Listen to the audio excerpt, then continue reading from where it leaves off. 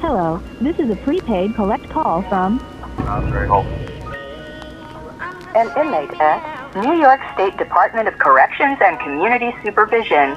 This call is subject to recording and monitoring. To accept charges, press 1. To refuse charges, press 2. Thank you for using Securus. You may start the conversation now. Hey, what up, Zonnie? Yo, what's going on? I'm cool and I can't complain. You still coming up this weekend? You'll be able to get up here? Yeah, I'm gonna be coming up there. You want to make sure you ain't on Cuyler's time. On Cuyler's time. Nah, bet.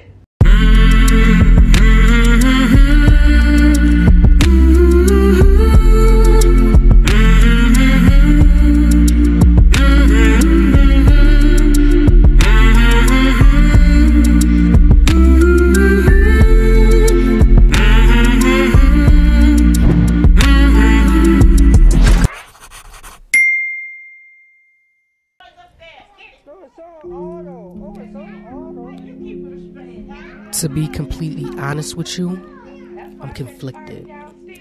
Growing up, me and my brother had a contentious relationship, to say the least. I can recognize growing up, we were polar opposites in some ways and completely the same in others. We had the same temper and snap judgment mentality, which led to a lot of conflict between us. I'm about to get me some waffles.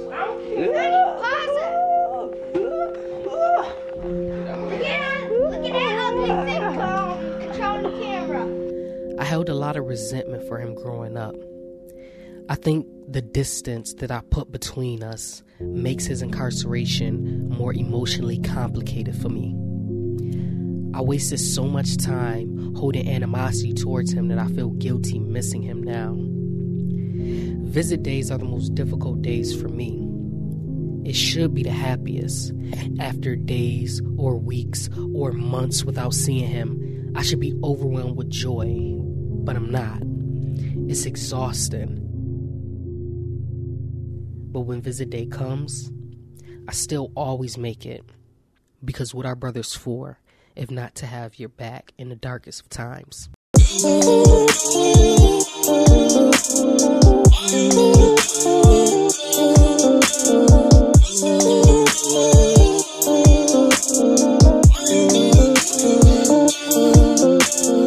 I got my shoes on right now.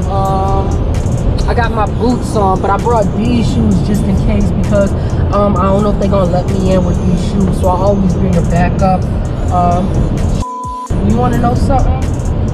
These pants got zippers on them, and they may not let me in. I might have to run back. What I might have to do is before I get to the prison, I might need to stop and get a pair of sweatpants, because now that I look, these pants got metal zippers on the side, and it may make the machine go off. So I don't know. So I'm probably gonna have to stop at what's that store? I think it's up here and buy some sweatpants just in case.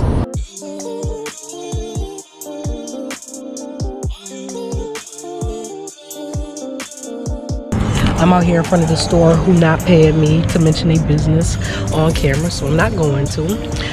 So right now what I have here, I didn't see my jeans, like you got their little zipper on them or whatever the case may be. So I'm not sure if they're gonna let me in and stuff like that. So I'm just gonna go pick up a pair of sweatpants just to be proactive and do it. And like I said, these are the shoes that I got on right here.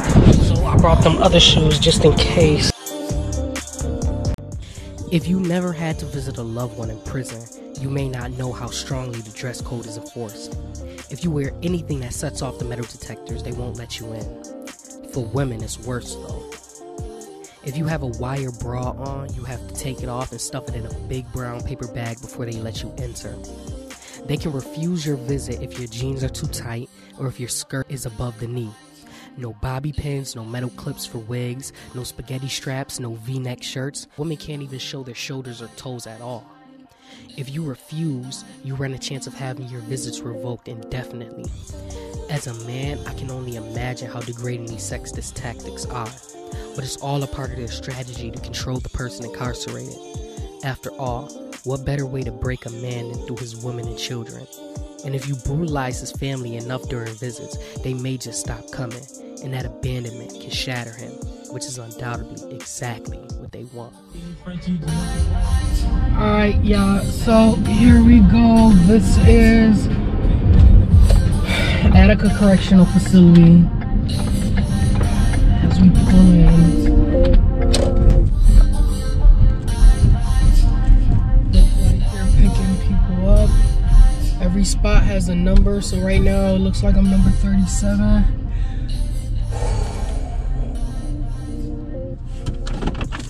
A lot of kids, when they come here, they'll say like, oh, like my daddy had a castle or something like that. Like I heard a lot of kids say that because of how the towers, and that's, I don't know, it's sweet, but it's depression. It's depressing at the same time.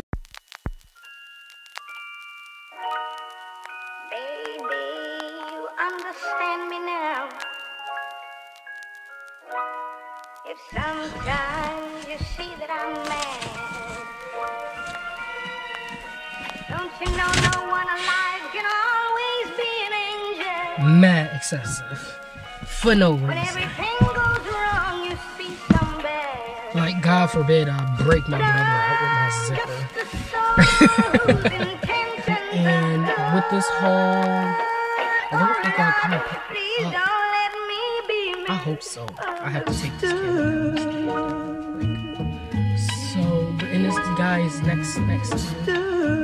Are they stopping? They are stopping. Let me stop here. They'll pick me up. Okay, tell me why the just said.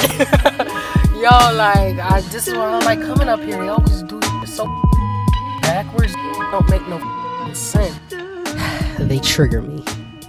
It seems like they intentionally do whatever they can to snatch the joy and enthusiasm away from you before you see your loved one. Today, one guard tried to deny my access to the prison because I had on the wrong type of mask. This may be minor to some, but moments like this are a trigger for me. On Father's Day one year, they refused to let me take my niece in to see her dad because I had on the wrong type of shoes. The same shoes they accepted the week before. To add insult to injury, when we left, they had a police checkpoint set up right outside the prison. Police grinned at each other as they ticketed dozens of families for the smallest infractions who were only trying to see their loved ones on Father's Day. Overall, my visit with my brother was good. After visits, I typically want to go home, process, decompress. However, this particular visit was on Halloween. My sister had a party planned for my nieces and nephews, and I had a couple of ideas about what I could do to bring my spirits back up. Alright, y'all, so I'm sitting up here, I'm sneaking into my sister's house, I'm dressed up like Michael Myers. Now I got the whole jumpsuit. We're about to go in and we're about to scare some kids, y'all. Y'all ready? Yeah, all the kids, come in the front room. Come in the front room. Close your eyes. Is all the kids in here? Malon, get that back up on the table.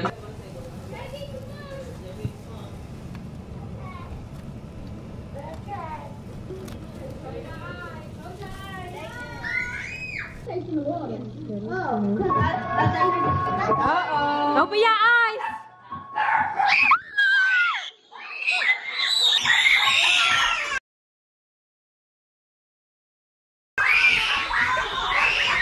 Look at my baby. Look at my baby.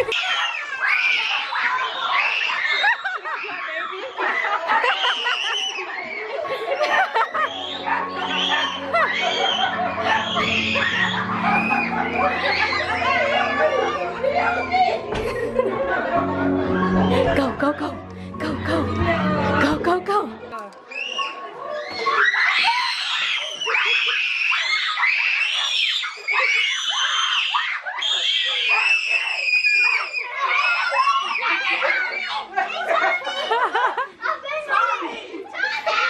Who was scared?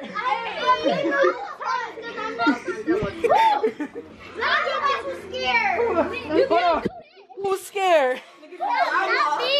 Oh, you wasn't scared? No, everybody was scared.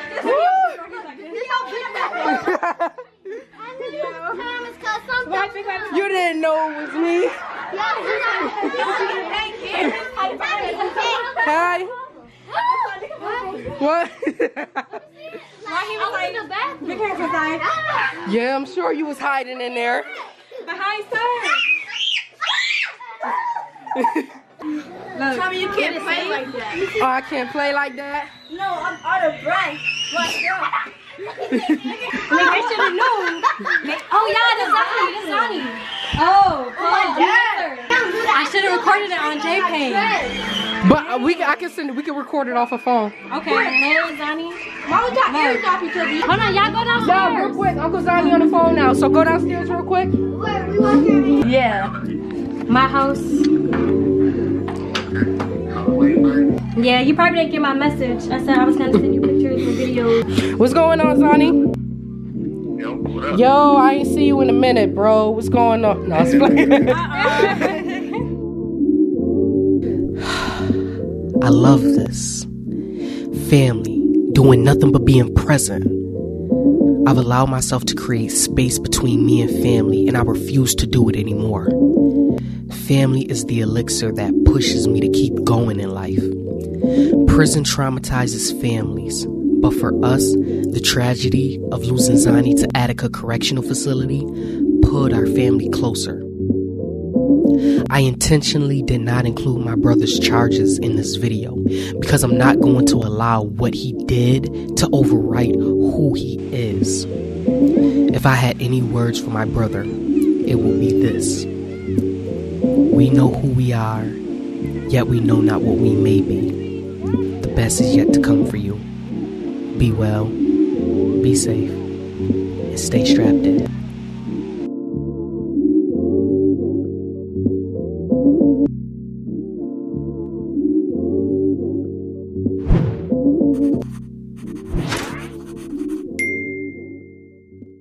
If you like this video and want to see more like it, make sure you subscribe to the On Cuyler Time YouTube page and make sure you follow us on Instagram, Twitter, and Facebook at On Cuyler Time. Be well, be safe, and stay strapped in.